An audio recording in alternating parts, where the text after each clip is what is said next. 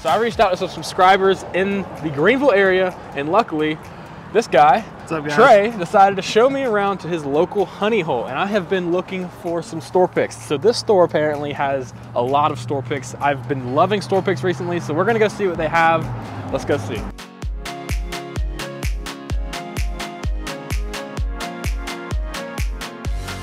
So we're here with Trey, who is a local little tour guide. Hey guys.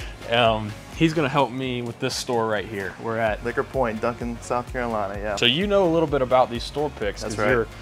You're a frequent customer of this That's place, right, yeah. So tell me a little bit about these. Sure thing, yeah. So this is probably one of my favorite stores in the area for their store picks, and as you can see, just huge selection. I've got quite a few of these on my shelf.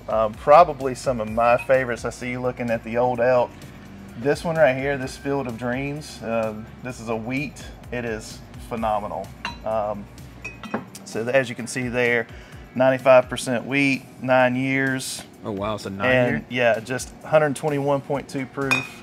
That's a delicious bottle. Really, really good. Down here, I know you talked about some Old Pepper sitting around before. They've got their own pick of that. This is just an excellent, excellent bottle. Yep. Dude, what's the proof on this guy? Ooh, 52.2. Yep. Nice. How much is that? $54.99. Dude, they got so many Old Elks here. That's insane. Yes, yeah, they do. Yeah, they always are just hitting it with the Old Elk stuff. What is this? So this is a barrel, and this is a private. Is this a single barrel, or is this just a? So it looks like it is blended, but Okay. yeah. So I don't know that that's a private barrel. It might be. Could though. be, yeah. I've not had this one. Dude. I could ask Mike about that one. It's a Jamaican rum. Why is the rum always gone? Yeah, man. Dude, I love that. Oh man, that's very intriguing to me. And then they have a Redemption High Rye Bourbon at 105 proof single barrel select for $49.99. That's actually a really good price for a single barrel. So this one, this is another Old Elk. So this came out the same time as the Field of Dreams. This is a straight bourbon. It's called Doubling Up the Malt. You can kind of see the breakdown there. It's 51% corn. Yep, 7-year. All right. Nice. So probably another just hitter, and this may be all they have, is their latest Russells. Sweet Island or Desert Island Dram. This is a 9-year. But again, this is, I love Russell's picks. Yeah, me too. So anytime I can see one that's a decent price, I love to pick it up. This is on my shelf right now. Just you like it? Yeah, it is really, really good. What are some of the flavor notes with it? Yeah, I'll pull my notes up for sure. Oh, you got notes? Oh man. Sweet fruit on the nose, and then just sort of that, almost like that candied cherry, just like continues through on that one. A little bit of pepper in there. Some of my notes on that one. I love a good Maker's Mark pick, dude. And that's 110 proof. Yeah, yeah. Now I have not had this one from them. Sure, Mike could probably hook you up with a sample if we wanted to try some of these. I think Private most Select of those. French. Oh wow, dude. You know, a lot of stores in South Carolina have their own Knob Creek pick, but something I don't see very often is one of these Hub City. So as you can see, this is our second Elijah Craig pick. So I told you the Hub City charity. We did 2 Elijah Craig picks. So I got you one, and then this is our second pick. Wow. So we partnered with the store on that one. Okay. I've never heard of this brand before. Yeah, Holding Station. So a couple of the guys up in Tennessee that do videos, they see this all the time up there. Never tried it myself. Set the bar high. Huh. Interesting. Yeah, I've never ran across that before. Yep. And then Puncher's Chance down there. You're starting to see more and more of those picks showing up around. Isn't this like a celebrities brand or something? Yeah, that's is it Michael Buffer, the Ladies and gentlemen, this is the main event of the evening. Might be, huh? I'll look it up. What is that? I've never seen this brand either. Oh, really? No, I mean, I've seen it, but I've never seen a store pick of it. Right, right. Yeah, that's one thing I'll say about these guys is like you'll see stuff like this, the Hulling Station, and like the Lairds right here. So I can tell you this, don't sleep on this Lairds. Like this is an apple brandy, but it 100% drinks like a bourbon. Like It's it is sitting at 130 proof. So yeah, so we Oh my gosh. again the group Hub City group, we did a pick of this one. I think ours might even be 132 proof. Wow. But it is it drinks like a high proof bourbon. So this is another vermouth finish, like the one I've seen in Charleston. Right. These have a really weird mouthfeel on them. Yeah, yeah. So they're not bad, but they're so I was just talking to a friend the other day, and we were talking about some of the picks that Dan helped with when he was here, and like this J. Rieger right here.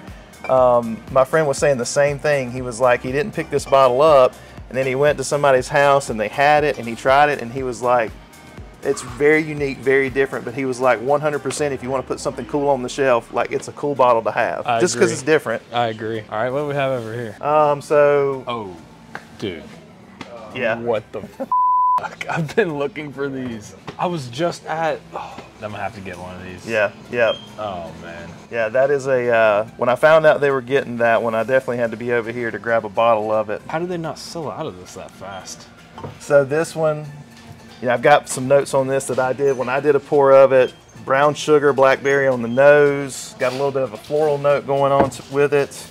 I let my wife she smelled it and she was like, hey, it smells like peach pie to her.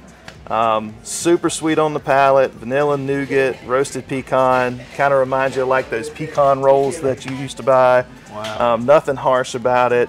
Finish is good, doesn't linger too long, but just a really strong pecan note that just kind of hangs in there. So yeah, wow. Yeah. And this is actually the barrel from that pick, and they're going to be raffling that off. Oh, I've seen a lot of these. Yeah, the Woodenville. Yeah, those are pretty these popular. Woodenvilles are everywhere. Yeah, I think 80HD whiskey. He did a Woodenville pick. 117 proof. Yeah, that's not bad. How much? 74. One more I want to point out to you is this is another Hub City Bourbon Club pick, and it's called Everyone Likes the D. Phrasing. Davidson Reserve, 126 proof, $42.99. Cool thing about this store, if you buy 2 of their store picks, you get them 10% off, which is awesome. So that drops this bottle down to like 38 bucks. Dan had this bottle on his table, and I might be a little bit partial, but it was still the best pour I had all night. So I've got this bottle on the shelf. I've got a backup for it on the shelf. So you think that might be one I should get? So it's worth getting for that 10% off for 2 store picks. But yeah, don't sleep on this one. And this is probably all that's left of this one. So like if anybody's local to Spartanburg, come get these bottles before they're gone for good. Yeah, I might have to get that one and that one. So a lot of the stuff that's kind of the hot items right now you'll find over here. Here's another. So there's actually I'd never seen this before until here, but it's a 14 year, so I haven't really seen that one around. So they've got some McKenna, they've got some of the benchmarks, some of the Willet Rise. I've heard about this. Old Ezra, yep. An Old Ezra 7. They said like 80 bucks is definitely worth picking up. Yep. I might be in trouble here. Yeah. Got the newest 2XO. Yeah. A lot of people are looking for those. Yep. An 8 year, 6 month Baker 7. So that's actually a really high aged statement on there. Gotta love these. These are really starting to pick up some steam, some popularity. These are fantastic. I like the port barrel better than I like the small batch. Okay. And of course the B523s here as well.